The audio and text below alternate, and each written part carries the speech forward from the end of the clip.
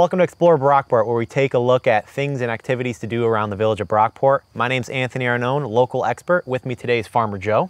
Thanks for having me. I'm Farmer Joe. So, Farmer Joe, would you mind telling me a little bit about how you started this farm? I know it's probably a long story about how someone goes into farming. Yes, actually, so farming is a family tradition. I grew up on the farm next door to this plot where that was the original farmstead. It was started by my grandfather and his brother. So I started mine in 2015. I do more of like the fresh market, vegetables, and then the evening entertainment here. Well, you left off the really interesting part, the fact you have a Fright farm. How do you transition from just being your average farmer to someone who wants to then bring people onto their farm and scare them for fun? Earlier, when I was out in high school, I had a friend who actually ran a haunted attraction at the Orleans County Fairgrounds. Yeah. I got in touch with him. I said, I'm starting my farm. I really want to do this. And I bought the remainder of the equipment off of him. So it was a bunch of panels and some props and stuff. And then from there, we started and it grew. How does one go about finding a ragtag bunch of people to scare, the general population of Brockport? You don't probably just find like your average insane asylum breakout on the side of the road and recruit them. No, it's very hard because I want to have good quality scare actors for here on the farm, so they have to have people who can really develop a character, not just jump out and go, rah! They have to actually come up with something like... Oh, okay. Wow, that was unexpected. This is one of our actors here. Not an insane asylum breakout then, correct? Well, he's questionable on that one. He might be an insane asylum breakout. You have to recruit the right help, so it's always hard for us. And people will do it for a couple of years and then they'll cycle out.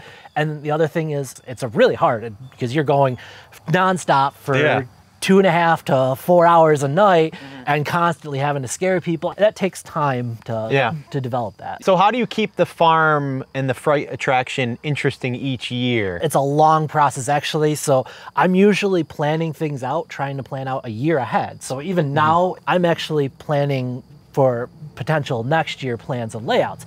So my first sketch in October is completely different than the final outlook. Okay. So it's an evolving process as it goes. Yeah.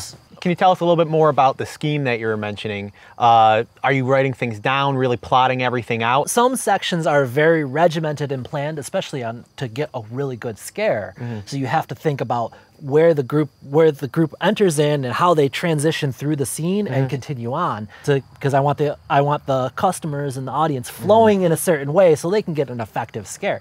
You mentioned a really good scare. Is there any scare that pops out to you particular that really just is a good story, or you haven't had any of your actors punched or?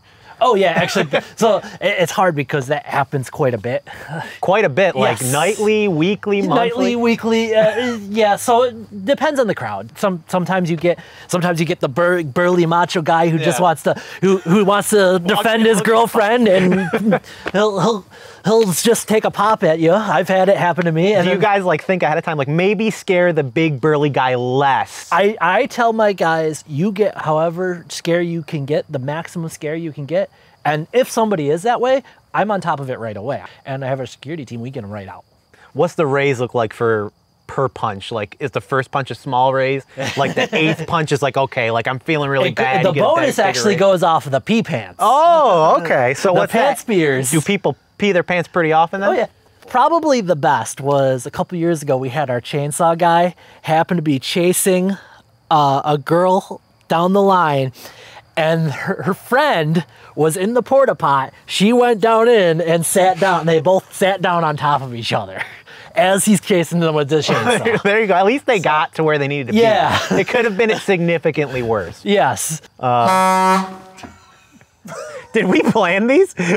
I didn't sign up for this, for the record. Now I'm prepared. The first one I was like, the second one I'm like, okay, Farmer Joe planned these, and now I'm on alert. So you can't control these asylum inmates. Could you walk us through what a day at the farm looks like? If one of our students is going to come out here and kind of spend a day at Joe's farm, what can they expect to see? Yeah, so if they come to the corn maze during the day, there's There's a wonderful entertainment area where they can sit and just enjoy a nice warm bonfire. We sell cider, snacks, drinks. There's the corn maze that they have unlimited access to for the hours that we're open. And then as evening falls on the farm, it transitions over to the Fright farm, which is our haunted attraction. So we have a separate haunted corn maze. Yeah. And then that also has the bonfire. We have the movie playing, so you can sit around the fire and watch some old horror movies. And then we have the quiet wagon ride around the farm, which we have a lighted trail that you can explore the farm. I've always wondered how someone plans an actual corn maze. How do you possibly plan something out that's large and make it interesting so it doesn't feel like people are just walking in circles the whole time, but they can actually feel some sort of progress while they're surrounded by corn that goes over their head? How I actually design is I come up with a design in my head, and then I actually sketch it out on graph paper, and then map out the trails, the connecting trails, and then I actually go out there with a measuring wheel and marking flags, and then I have to go out and cut some of the sections. I actually have to cut by hand. And as I've gotten older, I've learned the value of using mechanization, so I use a lawnmower now to cut it. What's it look like to actually research either your corn maze or the haunting portion of this? Do you look at other farms for examples, or do you go online? Yeah, it's actually a combination. So there's I do look at what other farms are doing, other haunted attractions are doing. There's a big haunt convention in St. Louis that we go to every year. Could you run me through some tips for visitors as they come here, how they go about buying tickets for the attraction if they want to do the corn maze or the Fright Festival part of it? Yes, so you can purchase tickets online on our website at joesfamilyfarm.com or joesfrightfarm.com. We typically sell out the middle section, so and purchase your tickets as early as possible. And we sell them out in half-hour blocks, 7 to 7:30, 7:30 to 8, and so on throughout the night. What about for some of the other stuff on the farm, the corn maze and everything like that? Is that just open all day? Or? That's open the corn maze is open from 11 to 4, Saturdays and Sundays. And then our farm stand is actually open if you just want to get self-service produce. That's open 7 days a week. All right, Farmer Joe, now's your time to shine. Give me your sales pitch. Why should we come to Joe's farm? All right, come down to Joe's Fright Farm every Friday and Saturday in October. We are the 5th best haunted attraction in New York State. We are the authentic premier haunted corn maze of Brockport, New York. 5th best for now, soon to be 1st best.